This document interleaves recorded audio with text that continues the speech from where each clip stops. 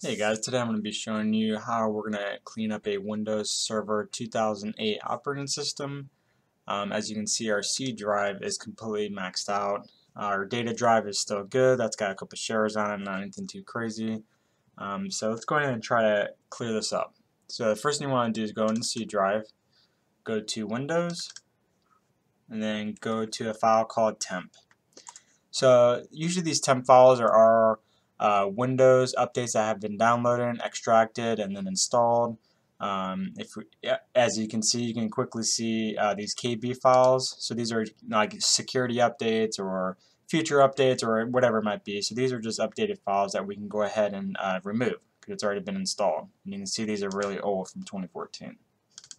So yeah, very old.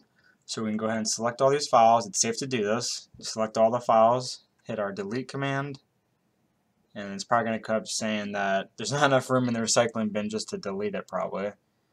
Go ahead and hit yes. See, there's a lot of items in there, 7,000, wow. But you can quickly see, look how much, look at that, over 150 gigs. So, yep. Yeah, see, there's not enough space on the C drive. Yep, that's fine. Just go ahead and force delete. And now it's clearing all those big temp files. So let's go ahead and give this a couple minutes to delete all those files. That's 150 gigs. I mean, that's a lot. So this is definitely going to clear things up. So we can just skip that.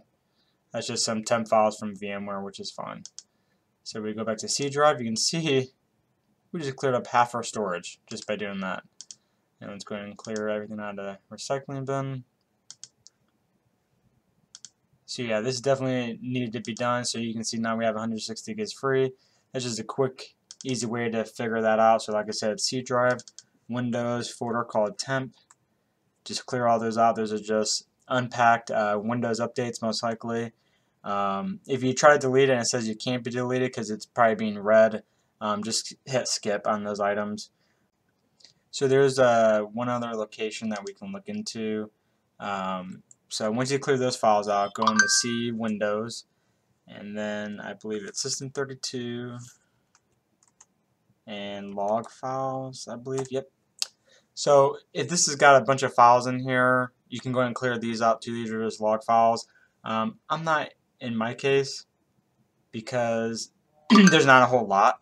So I'm not even going to really worry about that. So we're going to go ahead and skip that. But if you have a lot of files in there, you can clear that. Or if it's taking up a lot of space, you can do that too. Another location is if this is a server running IIS. You can go to C drive, internet, and then go to logs. These can be huge as well. So click on log files, and then the server. And doesn't look like there's too many in here, so we don't really have to worry about it. But this can be very consuming. So you might need to clear some of those out, but like I said, in our case we're not because we already cleared out half of the storage just by doing that temp. So some of them you don't need to really do all what I'm doing, but you know, in every instance it might be different. So another location would be C, Windows, and then software distribution. And here you might have a lot of files again. If you do go and clear these out, these are just downloaded Windows updates. So you want to go to software distribution, then downloads, and you can safely delete all these. We'll go ahead and do that now. These are already updates that have been installed. There could be some pending, so if you're trying to delete it and it won't let you delete, that's why. So don't delete those ones.